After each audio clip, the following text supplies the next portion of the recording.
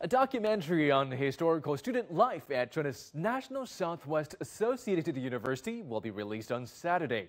16 LIANDA alumni share their stories in the film, with advanced screenings getting positive reviews.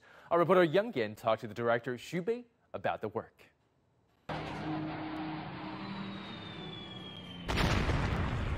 A university born in war. In 1937, China's Peking University, Tsinghua University, and Nankai University were temporarily merged and relocated campus to Kunming, Yunnan Province. It took on the new name of the National Southwest Associated University, known as LIANDA for short in Chinese.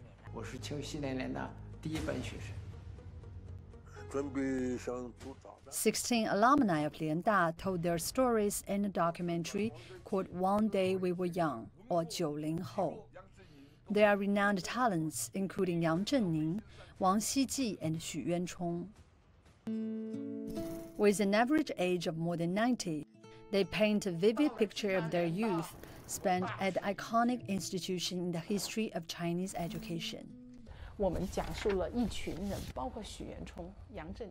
tell the story about a group of people, including Xu Yuanchong and Yang Zhenning. What was their state of being at the initial stage of the war of resistance against Japanese aggression? The war disrupted their original plan of study and greatly affected them. In fact, the most powerful link is the alumni of the school. In fact, I don't think it is particularly difficult to connect the stories of Southwest Associated University through individual characters.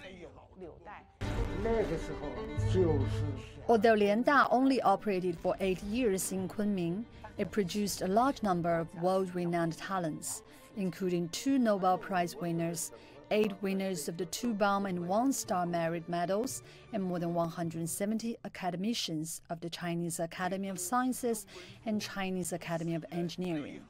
Their achievements and consistent pursuit of knowledge touched the director, and she wants people, especially college students, to watch the film.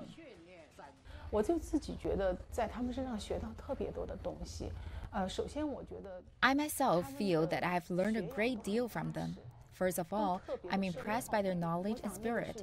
I think it is the nourishment that the best university can give students, because I think the Southwest Associated University was a good project, where the East met the West.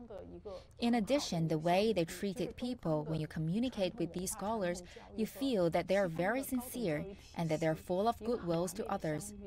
And then there's the spirit of lifelong learning. And they all work and study well into their 90s and their 100s, and that's very rare.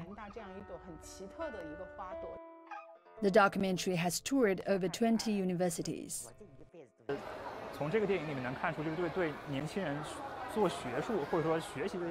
From this film, I realized that for young people to study, we should not be constrained by a very specialized field, but think more broadly about things related to the current social circumstances.